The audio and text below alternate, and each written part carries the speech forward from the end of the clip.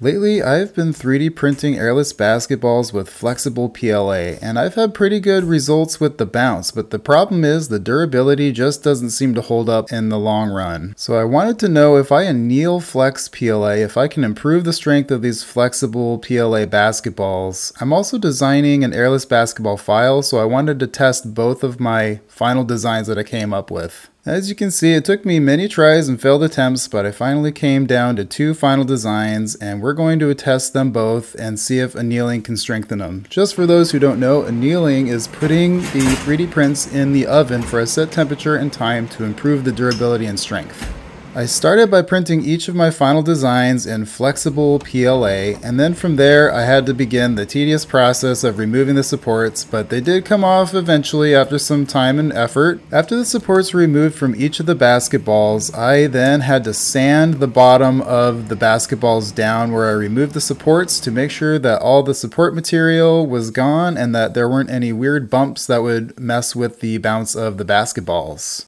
Next, I had to prepare each basketball for annealing by putting it in a metal bucket and then covering the basketball completely with sand. The reason I cover the basketball completely in sand is it's pretty common during annealing for 3D prints to warp or deform because of the annealing heat process. So by covering it completely with sand, this will help prevent any sort of warping or deformity that might happen while it's annealing.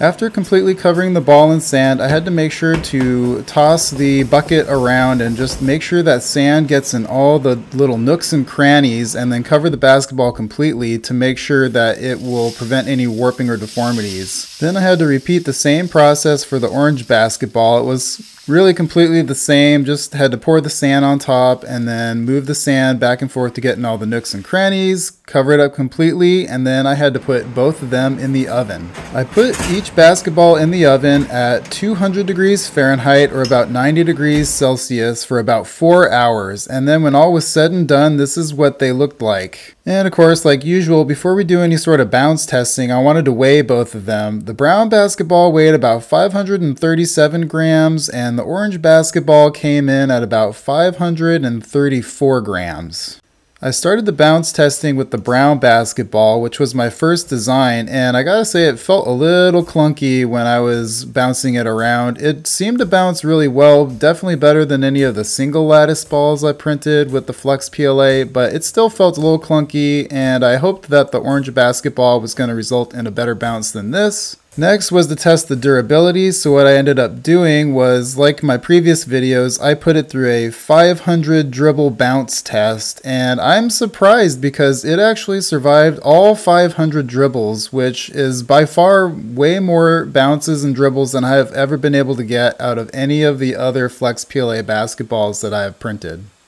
Next was the bounce testing for the orange basketball, which was my second final design, and immediately I felt a big difference in the bounce. It definitely bounced better and just felt less clunky than the orange basketball. So of course I followed it up with a 500 dribble bounce test, just like the brown one. And it survived all 500 bounce dribble tests that I put it through as well. But it seems like the bounce on this file seems to be quite a bit better, so that's definitely something I'm going to note moving forward. Like my previous durability tests, I was also trying to slam the basketballs on the ground to try and get them to break on purpose, and both of them survived this as well, so I gotta say, so far this is pretty promising results. Alright, well after all the testing was done, both of the basketballs and designs have successfully survived the durability tests and bounce and dribble tests that I put them through, which is actually very impressive. Like I've mentioned before, I've printed quite a few airless basketballs out of this Ataraxia Flex PLA now, and I gotta say none of them have survived any sort of durability test, and this black basketball that I'm holding now is even the same file as the brown basketball that I tried before without annealing, so from what I can tell, the annealing seems to have some fairly successful results.